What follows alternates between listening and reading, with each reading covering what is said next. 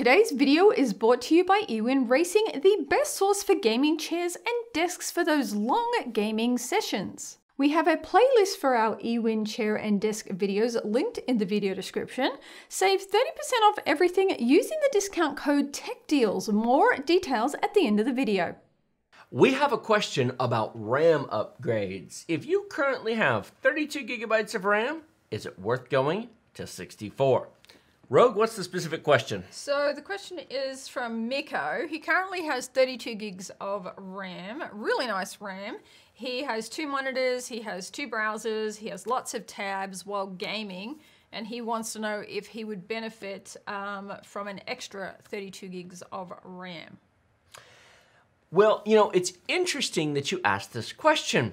I just did this myself at home. Now, big disclaimer, because I'm sure this detail will get missed on some people. I know it did when I tweeted out a picture of this. My home gaming PC is a home gaming PC. Some people have said to me, well, of course you went to 64 gigs. You're a content creator and make 4K YouTube videos. You need more RAM. My work machine has had 128 gigs of RAM for nearly 2 years now.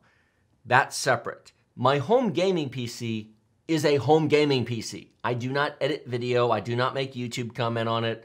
I play World of Warships, League of Legends, XCOM 2, City Skylines, Star Wars: The Old Republic. Yeah, I play games on it with this lovely woman right here. So here's the thing. I have, briefly, an i9 9900K, 8-core, 16-thread machine at home.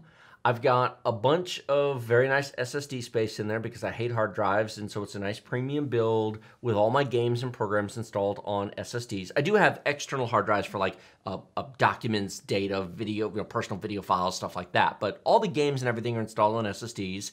You haven't lived until you go all SSD in your build, like all of your games and all of your programs on SSD. It really is a nice experience. And if you're ever short space, upgrading that is not having to shuffle data around is really nice. That's not the topic of the video, but it is very nice. On my desk, I have 2 1440p monitors.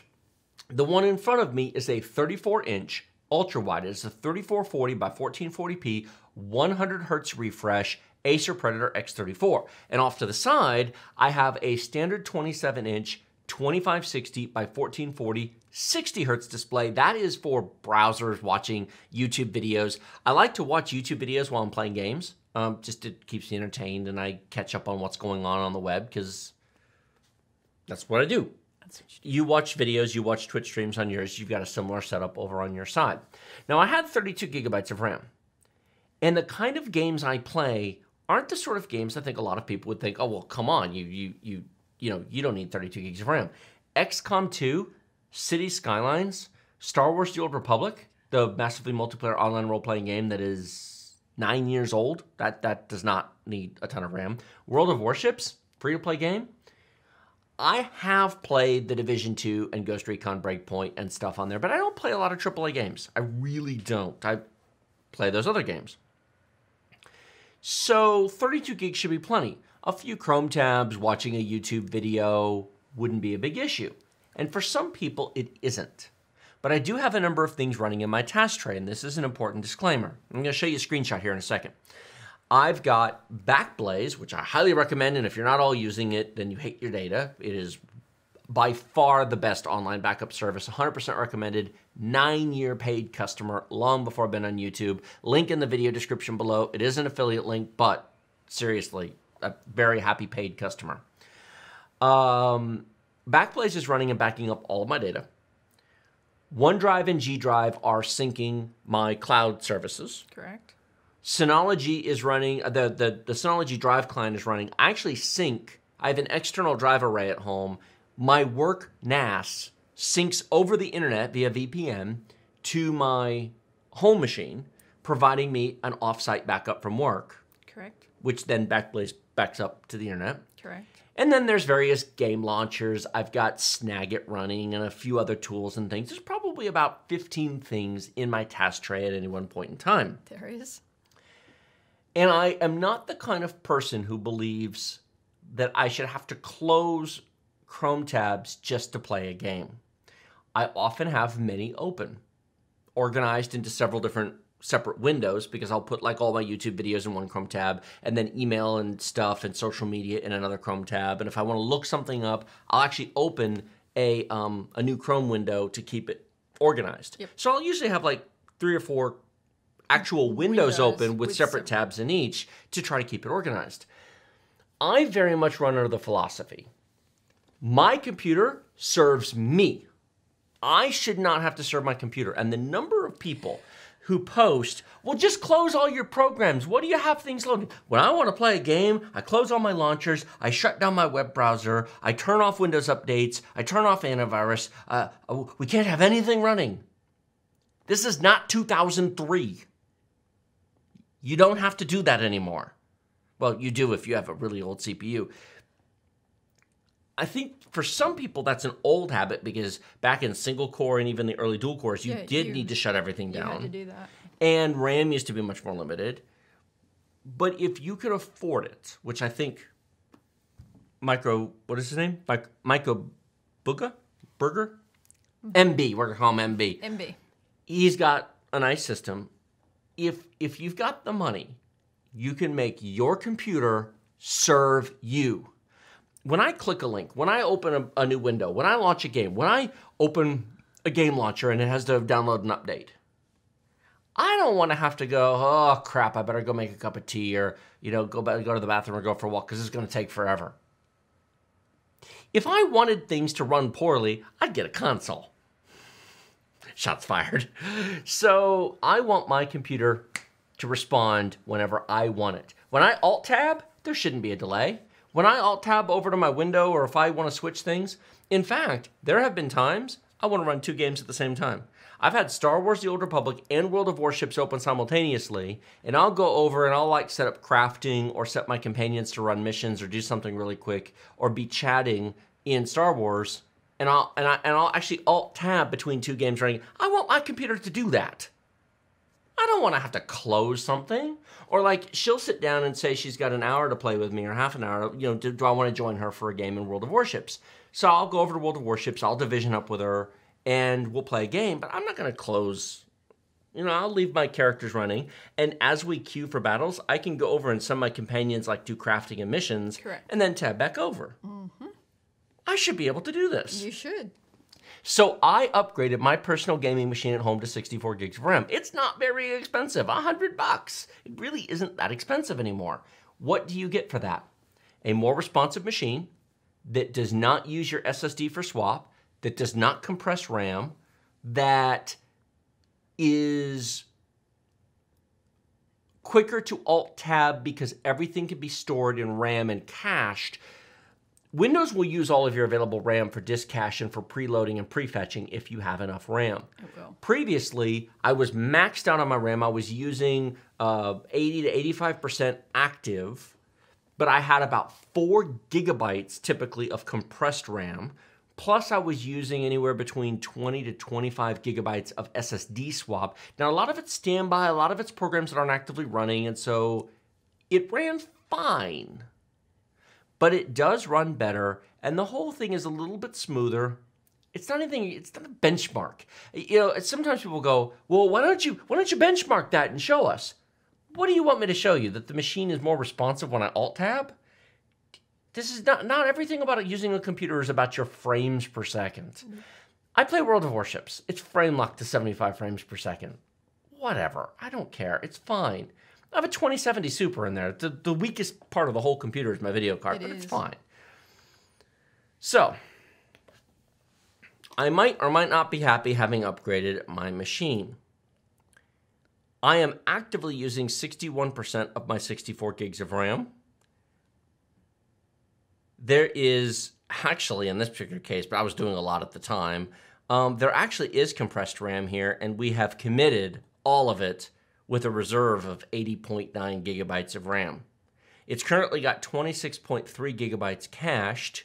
This is all cached right here. This is waiting to be written to disk. I think it was actually downloading something at the time, to be honest, although the drives don't have any activity. 44% CPU. I was definitely running a game when I did this. But 32 gigabytes would be a joke. Yeah, that would be.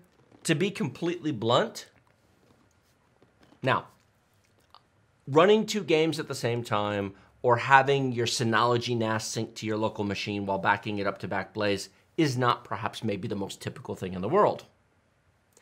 128 gigs of RAM at home would not be stupid. No, not for how you use The it. next upgrade we do at the office for our work machines will be 256. 256. And people say no gamers need more than 16 gigs of RAM. Now, that's not to say that all gamers need. See, here's where people don't hear. I have seen multiple people, including respected reviewers, you know who you are, who have said gamers don't need more than 16 gigs of RAM. Hogwash. The correct statement is all gamers do not need 16 gigs of RAM, but the majority of gamers now do. If you play Overwatch and League of Legends, no, you don't need 32 gigs of RAM. You really don't. Even if you're live streaming, you don't. But if you play anything newer than that, or if you multitask, or if you have 2 monitors, as this question has, you're out of your mind with 16 gigs. What are you thinking? If you have 16 gigs of RAM, going to 32 is $50. If you have 2 monitors, and you have web browsers open while you're gaming, and you have 16 gigs of RAM, join not last year. Stop being silly. That's ridiculous. At least go to 32, but in this case, going to 64, yes. It's $100. If the $100 is not going to break your monthly budget, Windows will use it. It will reduce the write amplification and the swap to your SSD, extending its life.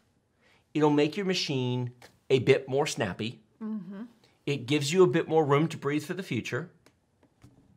Why wouldn't you? And small free advice, anybody watching this who actually has 16 gigs, buy 32. Split the difference and go to 48.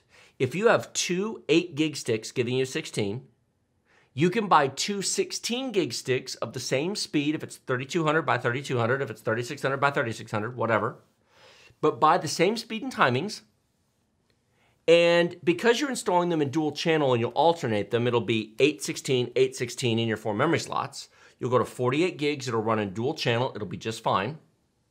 And you'll have 48. So more than 32, but less than 64. And 48 would be enough. 64 is on the verge of overkill for a lot of people. Not for me, but, whatever. But 32 for a lot of people is starting to not be enough. It wasn't for me. And there's at least some percentage of the... to be clear, most people should be on 32, not 64. But if you have to ask the question, if you're even asking, you might be the one that should go to 64. Exactly. And here's another question. What's the value of your computer equipment? Your monitors plus your computer? If you've got $2,000 or $3,000 on your desk, if you've got 2 nice premium monitors, if you've got like $800+ between your monitors, and you've got $1,500 to $2,000 for the computer, going to 64 is $100. $100 to make your several $1,000s worth of computer run better. That strikes me as a cheap investment. Now, if you have an $800 computer and a $200 monitor, well, of course that's silly. You should upgrade other things first. That sort of finessing detail gets lost in generic advice. It does. Do you have anything to add to all this? No. Do you want to go back to 16 gigs of RAM? No. Do you want 64?